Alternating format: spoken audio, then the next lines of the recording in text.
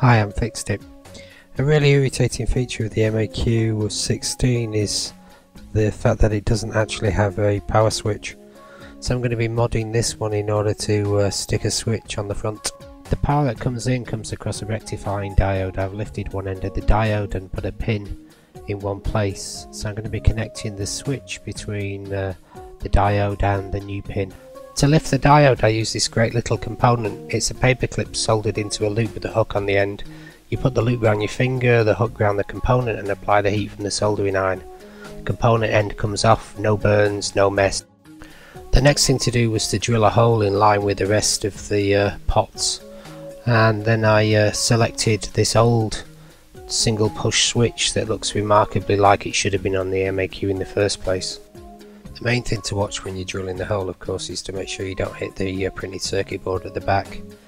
As you can see, I've fitted the switch, and it looks remarkably like it ought to have been there all the time.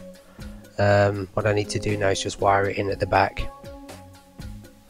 Okay, we can see the switch over there on the right hand side with the blue and the brown cable.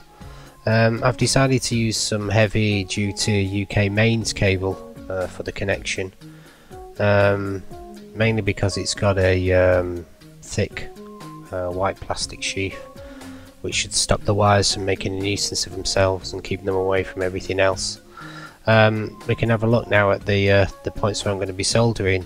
There's a diode there just to the right of that capacitor, and the pins over on where my finger is over on the other side.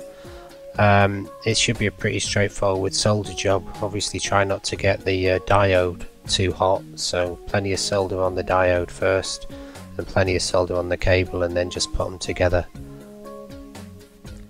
To protect the solder joint, I've decided to use some heat shrink tubing. I had some blue and brown lying around.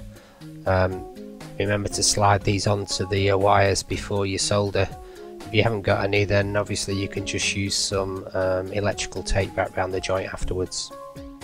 As you can see, the cable's in place, and the heavy duty wire is looping quite nicely. The heat shrink was really necessary because you can see how close that cable is to the diodes and against the metalwork, and you wouldn't want it shorting out. So as I say, you could use some electrical tape on the side panel, but the heat shrink worked really well. All that's left to do is to test the unit now it's back in the rack, so we'll switch it on and set it to play. This has been a really useful mod, quite simple to do. I was forever catching the power plug at the back of the unit when messing about at the back of the rack, so this will save it. And I hope you've enjoyed the video. As you can see, the switch really does look as if it should have always been there, and it works really well. This has been Fixed It, doing the MAQ16.3 mod. Hope you'll come back and see some more. I'll finish with some psychedelic video and music.